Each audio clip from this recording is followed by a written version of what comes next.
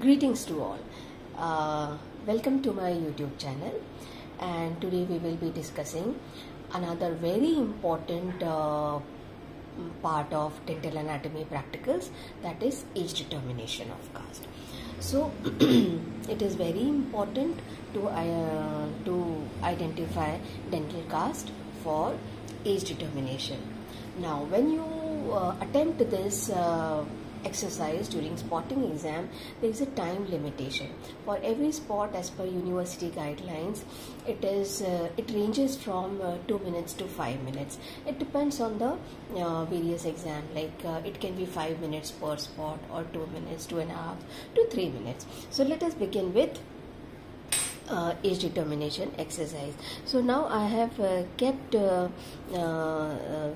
these two casts and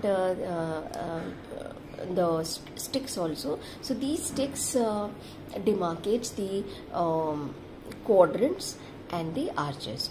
Now this horizontal stick demarcates the arches, like the horizontal line. When you keep the cast above it, it is maxillary cast, and the mandibular cast should be placed below this line.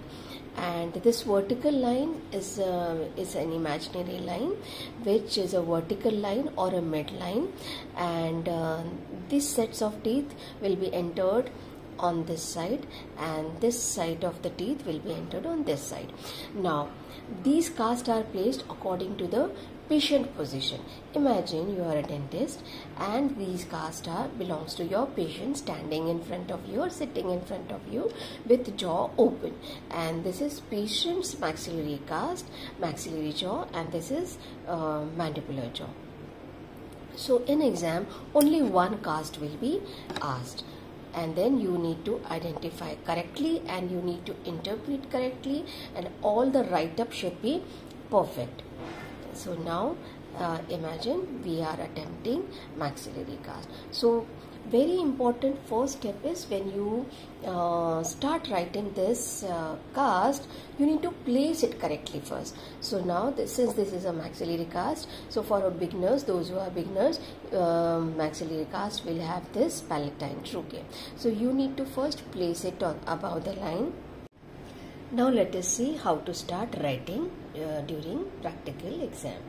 Now first is, after you place the cast correctly, so if it is maxillary, on the it will be above the line, horizontal line. Then next is, you need to write which type of dentition. It is mixed dentition. Then it is a maxillary cast, and now this step is very important. Teeth present. Now you can see this this side of teeth I have entered here. So you can see this is halfway erupted. So this is first, so number 1 in permanent dentition, and then remaining lateral incisor, canine, first molar and second molar.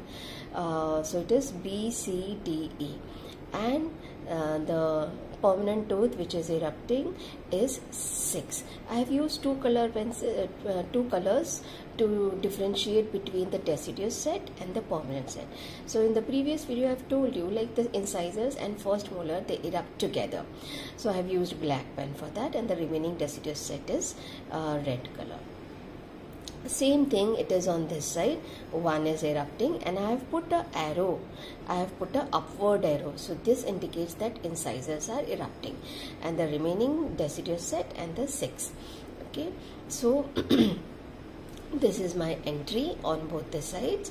And then erupting tooth you need to mention. So 1 is erupting, and the age of the erupting maxillary central incisor is 7 to 8 years. So if we see this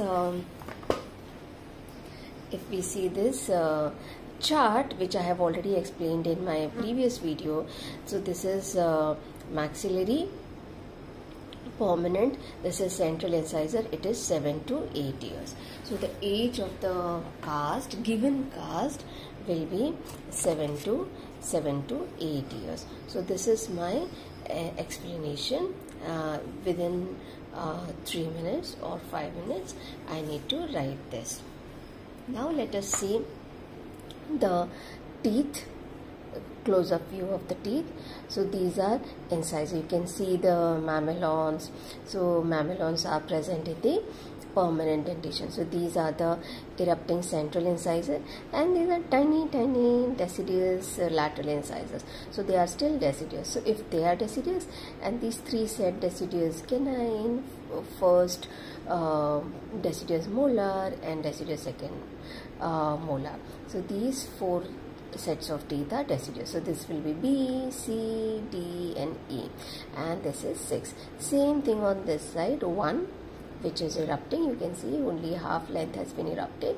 Then tiny deciduous lateral incisor, C, D, E, B, C, D, E, and this is permanent first molar. So this is how it goes.